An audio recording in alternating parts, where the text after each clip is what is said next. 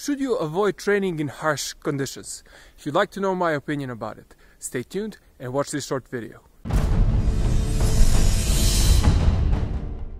Hi, my name is Mark Lajhner from MMAcoach.net, and today I'll be talking about whether you should avoid training in harsh conditions. And as you can already see, and from this guy in the background here, we've already trained, and you shouldn't avoid training in the harsh winter conditions or any other conditions at all. So, in my opinion, it actually strengthens you. What do I mean by that? Well, first of all, if you only train in perfect conditions, you're not gonna get much training in. And if you avoid training in harsher conditions, you're conditioning yourself to always train when it's perfect. And it's never gonna be perfect. Very little days you're gonna have perfect days, unless you live in some kind of an, I don't know, maybe a tropical island or something. And even then, the conditions are not perfect because the humidity is high. So wherever you live, you should not avoid it. But you should of course be reasonable about it. If for example there is a halo falling down, yes, avoid that and train inside.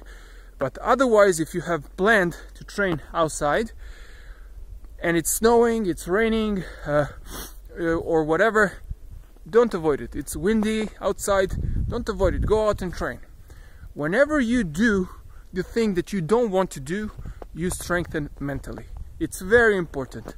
You don't want to go and train today. Your mind is playing tricks on you. Your mind is, by the way, is always playing tricks on you. It's always going to say, oh, maybe you shouldn't go today. Maybe there's this guy that you're always sparring that's giving you a hard time. Maybe you want to skip sparring with that guy. Don't. Go with him first. Maybe go with him twice. Maybe ask him to go with him twice. Because that way you're going to strengthen mentally. You're going to see that it's not such a big deal. And you're going to gain from that a lot. Now we're outside in the winter.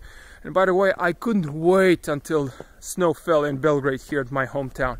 Because every year it's getting hotter and hotter. It's global warming taking effect. And I'm so happy that it snowed today and yesterday as well. And what I do when it snows is, first thing I do when there is enough snow, I go to my park where I usually exercise. Today we were in the park gym, we're doing some exercises, but usually we run through the forest, which I couldn't do today because my foot hurts. I was sparring with this guy and I hurt it a bit. You actually have that sparring footage over here if you want to watch it. A controlled sparring footage, meaning we control how we hit each other, we don't hit hard. But what I wanted to tell you today is that you should avoid harsh conditions, either winter conditions, rain, whatever. So if you're having second thoughts about training, if you don't want to go, do it.